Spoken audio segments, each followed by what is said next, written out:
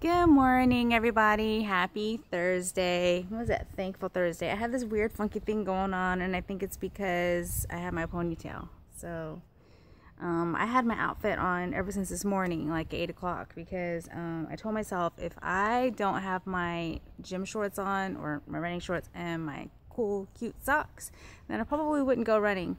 So I literally, this morning, I made my grocery list because today's my off day. Went shopping, did a couple loads of laundry, kissed the hubby, had coffee with him, and I came home and took a nap, took an hour nap, and it feels so good. So I got this random message asking me, how do I make the time to do everything that I do? And truthfully, it's because I love it. When you love something so much, you will make the time.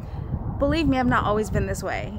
And now I'm 40, running marathons, and I've only been doing that for 2 years. And literally, I just love being a coach. I love helping people. I love running. I have spare time, believe it or not. Everyone has a few minutes of their day that they can make time for themselves.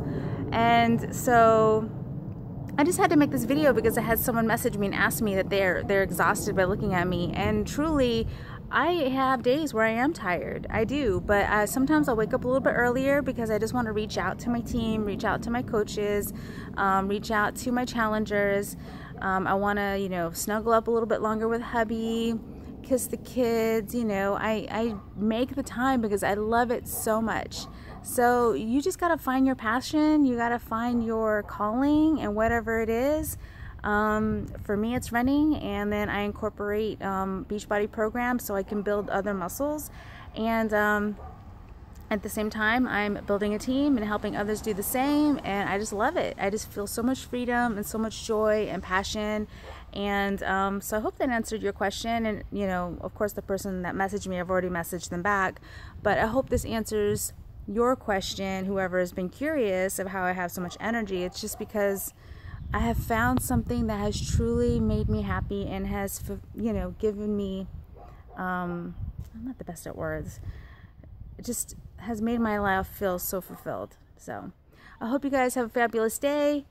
I am about to go running and get some podcasts in because that's how instead of reading, I download podcasts to get that personal development in to boost me up. And I'll talk to y'all soon.